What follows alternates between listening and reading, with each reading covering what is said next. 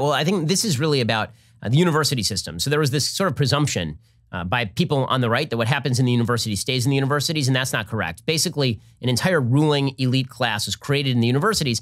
To understand why that is, you have to understand what universities have become. It used to be universities trained you to be a good citizen and also trained you for a job. And now, unless you are what we call the UCLA a South Campus major, right, a STEM major, they're not training you for either. They're training you to not be a very good citizen, but they are training you to be a membership of the ruling class. And the way we can tell you're a member of the ruling class is you speak the lingo. Right? This is what colleges have become. There's a reason, like, what did you learn in college? I was a North Campus major. Not much. I came out with a credential. What does the credential mean? The credential means two things. One, I'm smart enough to make it through college. And two, I've now been trained in speaking the language of the sophisticates. And this is what you see on Twitter when people put their pronouns in their profiles, for example. It's the reason why people put their college degrees in their profiles. It's because it is saying, I am a member of the elect.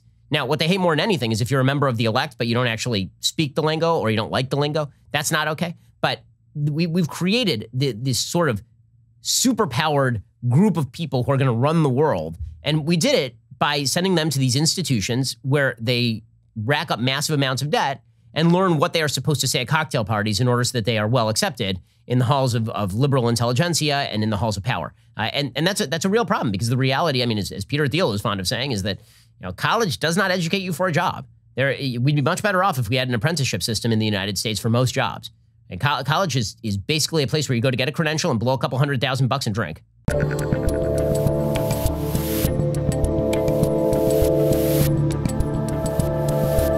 And then we hear, like, my governor, at least for now, Gavin Newsom, saying this is the opportunity we've been looking for. So in some ways, it's like, yeah, they did all want this because now federal bailouts, suddenly California has money, even though money isn't worth much. Inflation, that's not a thing anymore, right? Yeah, I mean, the basic idea from the left has always been that emergency is a ratchet. It's a one-way ratchet. And whether you're talking about the Great Depression or World War II, or whether you're talking about the so-called war on poverty, and certainly now, every crisis is an opportunity to grow government. And because the left thinks, not only in terms of institutional control, but in terms of doing things, right? The way that you measure a good president, according to the left, is the president did things.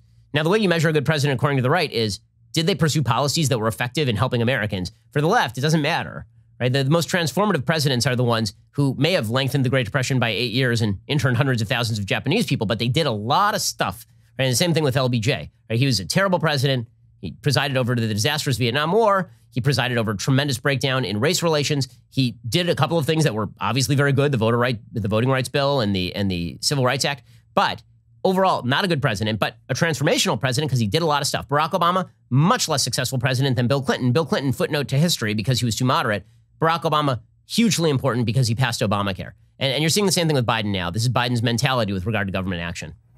So I've been thinking something that I'm going to drop in this interview with Ben Shapiro right now, since you're bringing up Biden and Obama. My suspicion, and Ben, you know I'm going off the grid in a week, but that the Biden mental collapse is so obvious at this point that it can't hold much longer. And I think they thought they were going to get at least a year. I'm not so sure they are. That the way it's going to break the seal, the way it's going to actually get into mainstream, because we can all talk about it, but no one will talk about it on CNN, et cetera, is that Obama in an interview is going to say something. He's going to have a one-liner saying, maybe Joe's lost a step or two, and then suddenly everyone's going to start saying it. What do you think about that crazy I think theory? The only way that Obama does that is if he thinks that there's a backup plan. The problem for the Democrats is no, meaning he'll have a full backup plan, but he'll be the one that is basically going to take out Biden. I mean, I think that if that does happen, if there's a backup plan, you're right that it would be Obama who would do it. He's the only person inside the Democratic Party who is well respected enough to get away with it. The problem for the Democrats is they really, really need Joe Biden. I mean, they really need Joe Biden because what's waiting in the wings is Kamala Harris. And man, is she unpopular and man, is she bad at this. She is just garbage at this job. And her job is really easy and she's really terrible at it. So, I wouldn't, honestly, if the Democrats had a way of supplanting Kamala Harris with Michelle Obama, I think that they would try something like that. Yeah, I just have a feeling it's going to be Obama. That's the one that's the airlock, basically, because he's the one that will just slightly leak it out, and then the plan will be there. That is my almost August prediction. All right, chapter 3, you sort of hit on some of this already. The creation of a new ruling class. That seems to be what this is all about right now. Yeah, well, I think this is really about the university system. So there was this sort of presumption by people on the right that what happens in the university stays in the universities, and that's not correct. Basically, an entire ruling elite class was created in the universities.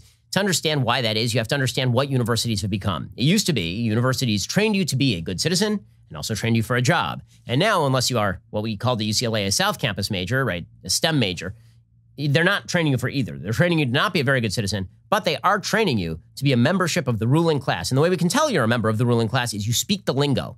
Right? This is what colleges have become. There's a reason, like, what did you learn in college? I was a North Campus major. Not much. I came out with a credential. What does the credential mean? The credential means two things. One, I'm smart enough to make it through college. And two, I've now been trained in speaking the language of the sophisticates. And this is what you see on Twitter when people put their pronouns in their profiles, for example. It's the reason why people put their college degrees in their profiles. It's because it is saying, I am a member of the elect. Now, what they hate more than anything is if you're a member of the elect, but you don't actually speak the lingo or you don't like the lingo, that's not okay. But we've created this sort of superpowered group of people who are going to run the world. And we did it by sending them to these institutions where they rack up massive amounts of debt and learn what they are supposed to say at cocktail parties in order so that they are well accepted in the halls of liberal intelligentsia and in the halls of power. And that's a real problem, because the reality, I mean, as Peter Thiel is fond of saying, is that college does not educate you for a job. We'd be much better off if we had an apprenticeship system in the United States for most jobs. And college is basically a place where you go to get a credential and blow a couple $100,000 and drink.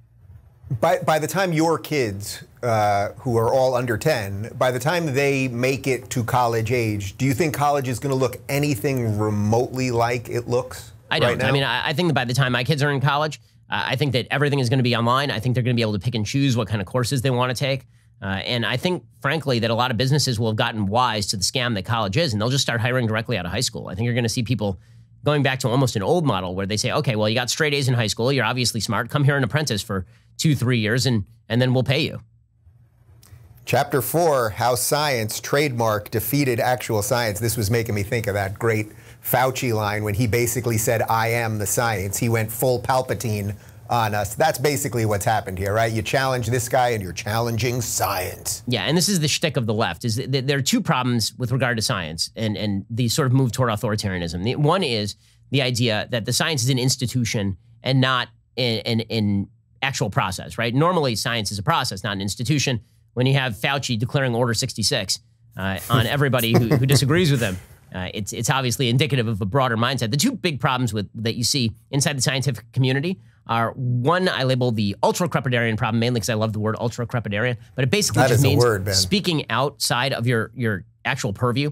So you see this from, for example, during the last pandemic, when people said all of a sudden that racial justice was a health issue. And you say to yourself, whoa, hold up a second. I'm gonna need you to explain that one. How exactly is racial justice a public health issue? And there's no actual rationale. It's just, we're scientists. We have a doctor in front of our name. Therefore, respect me when I talk about race relations.